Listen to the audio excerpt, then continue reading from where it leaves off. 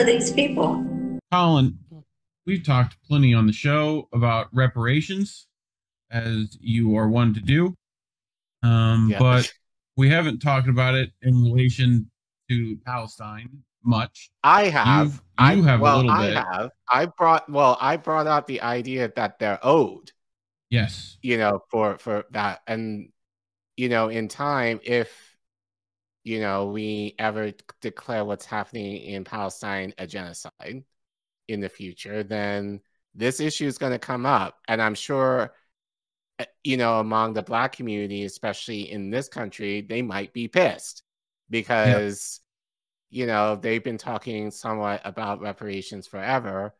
And the idea possibly that, that we'll see, but the idea is that Palestinians may have that discussion of reparations, and then people might actually do something for them, maybe, over Black people. Right. And this is why I kind of say, for Black people who are like, oh, the issue of Palestine doesn't concern me, it will if they talk about reparations. Yeah. So it's in your best interest to kind of watch at least kind of be aware of what's going on over there for this reason alone, if you care about it. So this is from Juan over at Informed Comment, and they asked, does Britain owe reparations to the Palestinians for engineering their loss of their country? So, we talked about how Britain's a lot to blame for this problem, between the Balfour Declaration and all that jazz. They, lots of shenanigans with this. But he continues, Ta-Nehisi Coates made the argument for U.S. reparations for slavery in 2014 in The Atlantic.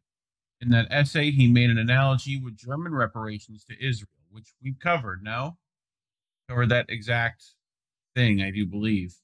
I don't think so. I think we did. Might be also worth looking. I think it was not in depth, but it might be worth covered this bit for sure. That bit for sure, but not his take on it. Yep.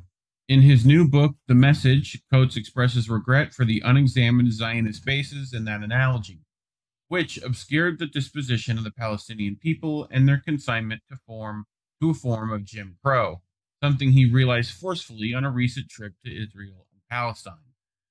Caribbean and African leaders of the British Commonwealth, CNN reports, are insistently raising the issue of British reparations for slavery and for Shanghaiing colonial subjects, shipping Indians off to Guyana and Fiji on false pretenses. British ships transported some 3 million Africans to the New World between 1640 and 1807, 400,000 of whom died in transit. The unpaid labor of these enslaved people and their descendants added significantly to Britain's bottom line.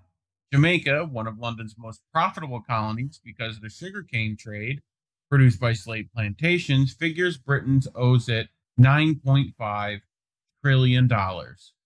Right. And I will say this again, because I know the issue that people have with reparations is that people think, oh, it's coming from our taxes. Yeah. No, it doesn't. No, it's not coming from you. It's coming from these corporations that have gone rich off our backs. That's where it's coming from. So you don't need to worry about your taxes coming to me. Well, if I were to be here, I wouldn't receive reparations here. Given that I am not, I wasn't, I don't have lineage in America. My lineage is in the Caribbean. So, but it would come from these corporations, not from the taxpayer. So once we see that the Palestinians are a deeply injured party, it becomes clear that they are owed reparations. After World War I, the victors divided up the defeated empires at Versailles and the Satellite Conference of San Remo. The League of Nations awarded the great powers mandates, giving them charge of territories on the grounds that they would administer them and also prepare them for independent statehood. This was a new form of colonialism. Since the freebooters of the 18th century conquered countries like India purely from profit, with no obligation to ready it for independence, it has been up to Winston Churchill. Britain would still be ruling India and taking money out of it to pay for his brandy and cigars.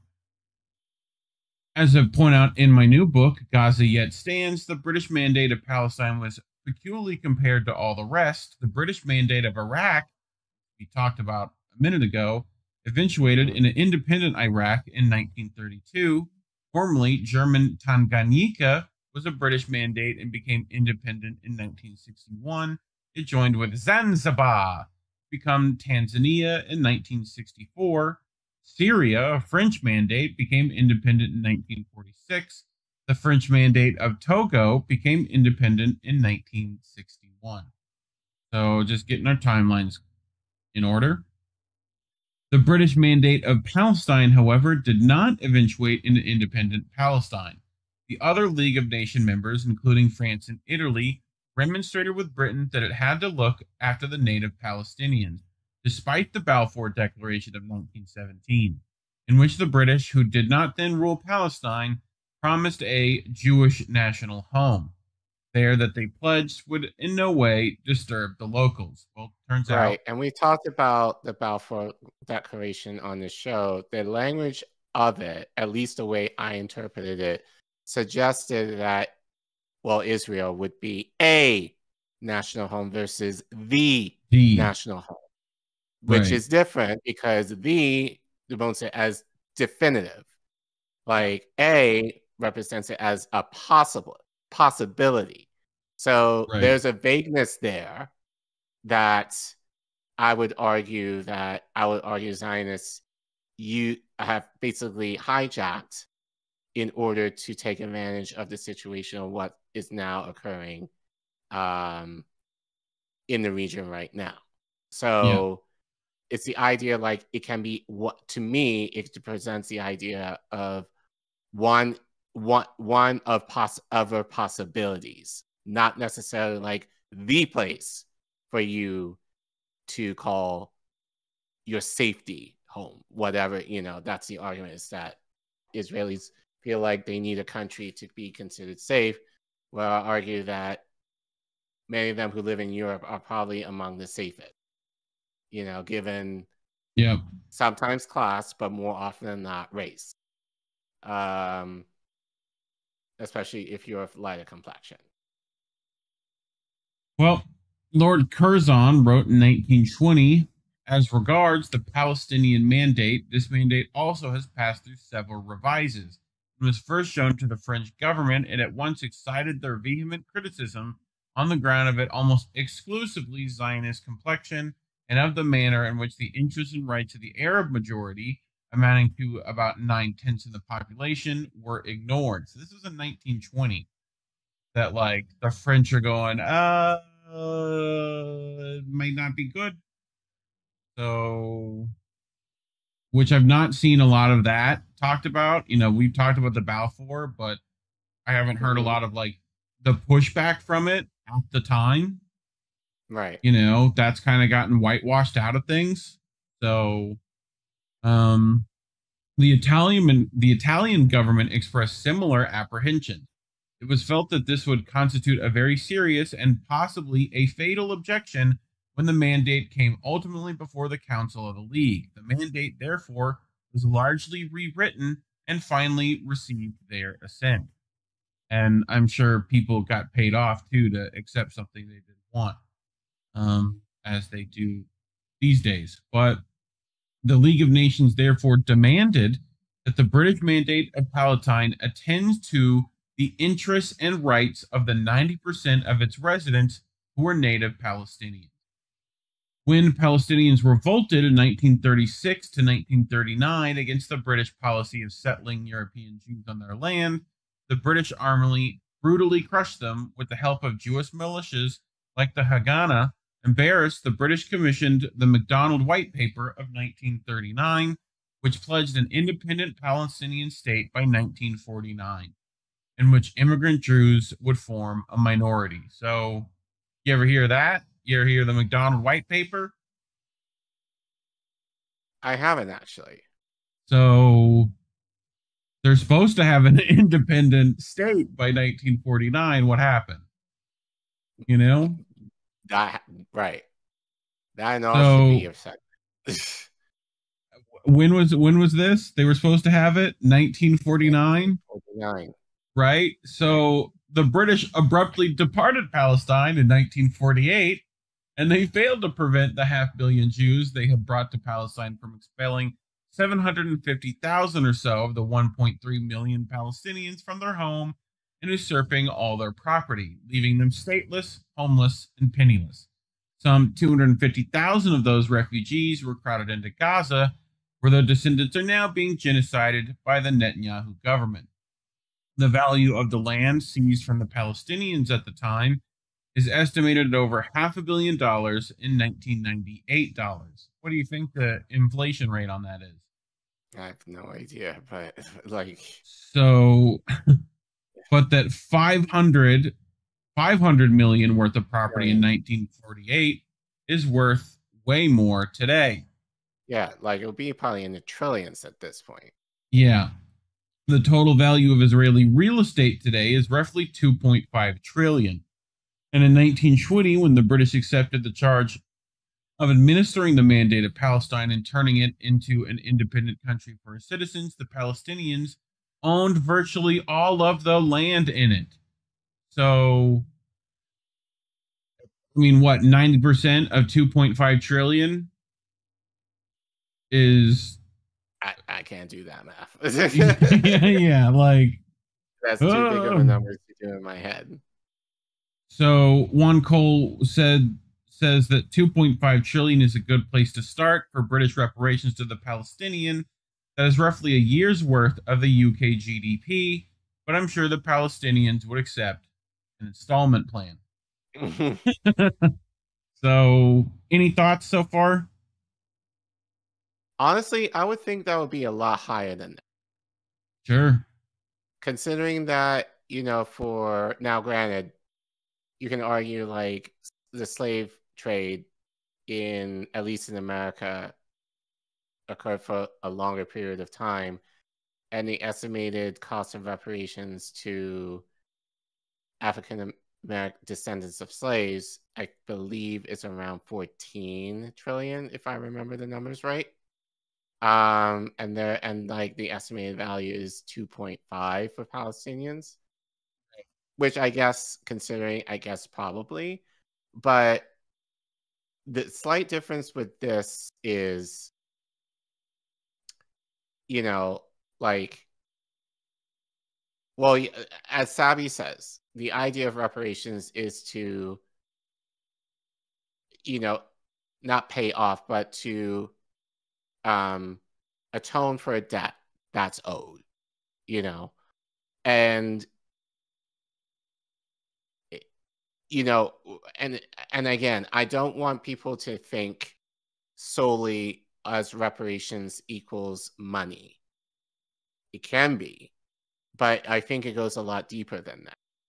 It goes into the terms of, I think, generally healing, which I don't think anyone really talks about, but especially and again, I give this example all the time when I went to Rwanda, they're still celebrating, mourning really, the genocide of their people now, and it's been over 30 years. They haven't gotten over that. And so it's a lot more, I think it's very, I think it's very superficial just to think, oh, reparations equals, money. It Right. can be, I think it's part of it, but more of the idea, and we kind of looked at CARICOM's 10-point plan. It would include, in my mind, it would include systems to kind of help rebuild a country from the devastation that it occurred, to where the idea is, especially with those such social justice infrastructure things in place, that such an event will never happen again. So in Gaza's case, it's the idea of, as we've talked about numerous times on the show, their whole entire infrastructure has been leveled. So people are like, oh, Trump is going to level it. It's been leveled already. Yeah. There are no schools. There's no hospitals. There's no homes. So There's someone said the nothing other on it day, right now. It's been leveled already. What could he do that's worse other than dig up the bodies and bomb them again? Like, you can't, not possible. Right. So So, like, people are dead already. So it's the idea of, like, for the people who survive, how can they rebuild not just the infrastructure, not the physical needs, but also, like, I'm also just thinking mental health. Like, how to rewire the brain from the devastation that you're seeing. So that includes healthcare, that includes education, that includes restoration of families and friends and neighbors and uncle and like that are gone. Like, literally having to rebuild a people group up. So really it's very complex. And I think the more I think about this, we don't, again, it's so superficial that we talk about reparations in terms of money, because it's just like, oh, these people are getting a check. And then there's the idea of, like, oh, well, like, they get a check and they go on their merry way. Yeah, you can have the money. And we kind of see it, with politicians or people in power. Classically, it was about land, not money, which, right. Like, land has been stolen from the Palestinians. Land has been stolen from your people. They were taken from the land that they once were a part of. So, I think that's the key. Giving them that couple of acres might not be a bad idea as far as that's concerned. Right.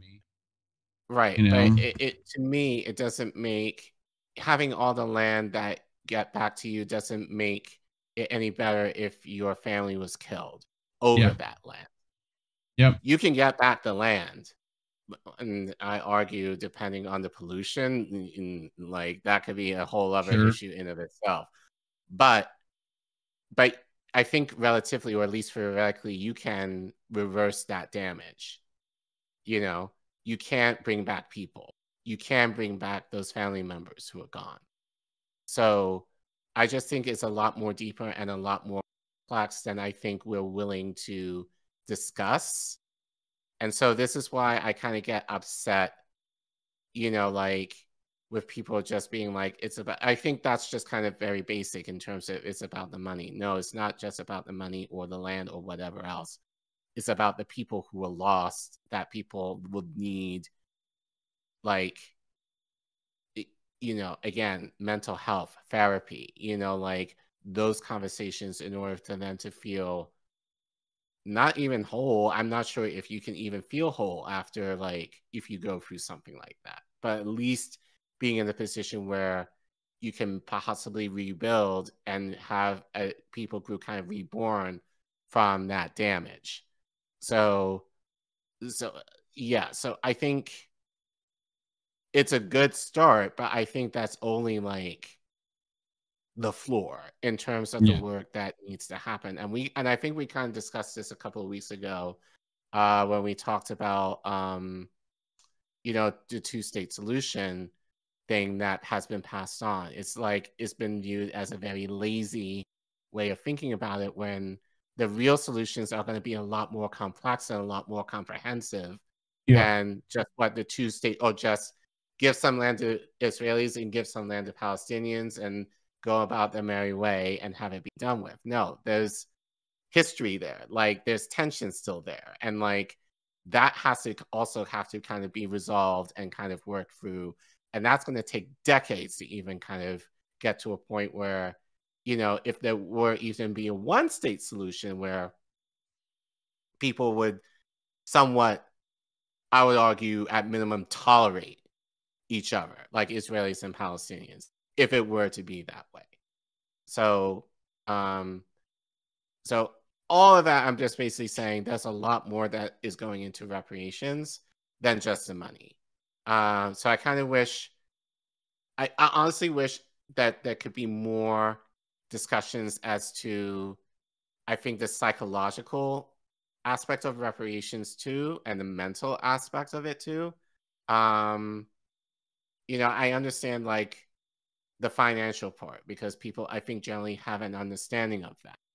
But, you know, there's the idea of like, you know, families are gone. Like people have lost body parts, you know, like schools are destroyed, hospitals destroyed, the land is corrupted and polluted. Like that's a whole lot of work and a whole lot of money, I think, to even bring that up to a level where it could be livable. That's the thing. Again. I think the money is still there, which I brought this video that kind of explains why they're even still doing what they're doing, right? And it's mainly for resources, as it usually is, you know. But here, I'll let this lady explain some of it. Okay. I can't hear it. You can't hear it? How about I fix that? Only 9 kilometers away from an ongoing genocide for 8 months and continuous massacres committed for people who are living in tents, were forced to displace their tents, an American ship stealing gas on the beaches of Gaza. And instead, they're preventing the real Palestinian fishermen from entering and bringing food to the people starving here because they are closing the borders. This is how America is rolling the world. Whenever and wherever they find anything that worth a genocide, they commit a genocide without thinking twice. This is why a genocide is now ongoing in Gaza, to steal the lands of Gaza to the Israelis and to steal the gas of Gaza to the Americans. That's it. This is the deal, my dear world and my dear people. And unfortunately, nearly all the people, all the world knows that, but no one is stopping the main reason. The colonizers, the American colonizers, from stealing the wealth of people and of nations. This is the main reason behind every genocide and every colonization in the world until now. Okay? Another thing you need to know also is that they found a very large, massive quantity of gas on the beaches of Gaza on the 2000. They are, okay, planning for this genocide since the year 2000. But now is the real timing. I mean, they don't wanna rely on other gases. I'm talking about the East gas, I'm talking about Russia gas. Now they can steal this gas. In Arabic we say ما قدروش على الحمار سطروا على البردعة. Now go and translate this and you'll know what I mean. Long live our Palestinian fishermen, our Palestinian workers, and our Palestinian people who are suffering despite everything and suffering because of the colonizers, because of those who only want money and nothing but money. There, standing there, watching us being killed because of their freaking gas. Closing thoughts? I mean, as I said, I think the whole topic of reparations in general, I think, is a lot more complex than I think what people make it out to be. And I do think it should be seriously talked about, and definitely for Black people, such as myself, but I think especially for Palestinians. And I hope there will come a point where that discussion among Palestinians can be discussed. But that's why I say, again, to Black people in particular, this is why you need to be more concerned with what's going on in foreign policy. Because if in any event, Palestinians are going to get reparations or the idea of reparations before you're going to feel slighted, for sure. So in my mind, it's in your best interest to kind of at least see where this is going. And then, you know, and I just kind of say, especially in terms of reparations, yes, I understand that Black people in the West have different cultural things that make our kind of reparations, depending on what region you're from, maybe slightly different, but it's still from the same cause. So I would think it would make sense to you all to kind of unite in terms of what those commonalities are. That's what we call solidarity, in order to fight for those things on a larger scale. And even in the article, it mentioned that, and we've kind of talked about on the show that, Caribbean and Black Europeans have been leading the charge of talking about reparations and have spoken to politicians in higher places of government about it, or at least call them out about it. You don't hear that kind of discussion necessarily in Congress here. Now, granted, it's just talk, but at least in the Caribbean and in Europe, like, the discussion, I think, is being had at least of people in higher levels of government. That issue is not necessarily being touched here. Like Kamala mentioned, oh, we just need a study. Girl, the studies have been done. So it's whether or not you have the balls to actually follow that through. And I know some of you, even in our chat, are not necessarily going to agree with me on the idea of reparations. But again, if you believe in social justice, which I know many of you do, then you should acknowledge the fact that Black people in this country, I will say, have been wronged, and that a debt is owed to them, given the history that we've gone through. But as I said, it's a lot more complex than just money and land. That there's, I believe that there is a mental psychological component of reparations too that also should be discussed. And I think, and I think especially moving forward, we should be having those discussions more openly. No, I agree.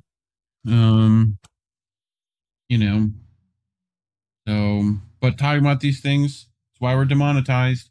You can go to co-fi.com/indienewsnetwork or scan that QR code on your screen. And remember, INA News is brought to you by viewers like you. If you can't do that, we get it. It's hard out here. Just like and subscribe, do all the engagement stuff that's supposed to help. Make sure to share this with your friends if you feel like it'll help them. But, leave a comment. We read those. Otherwise, thanks for watching.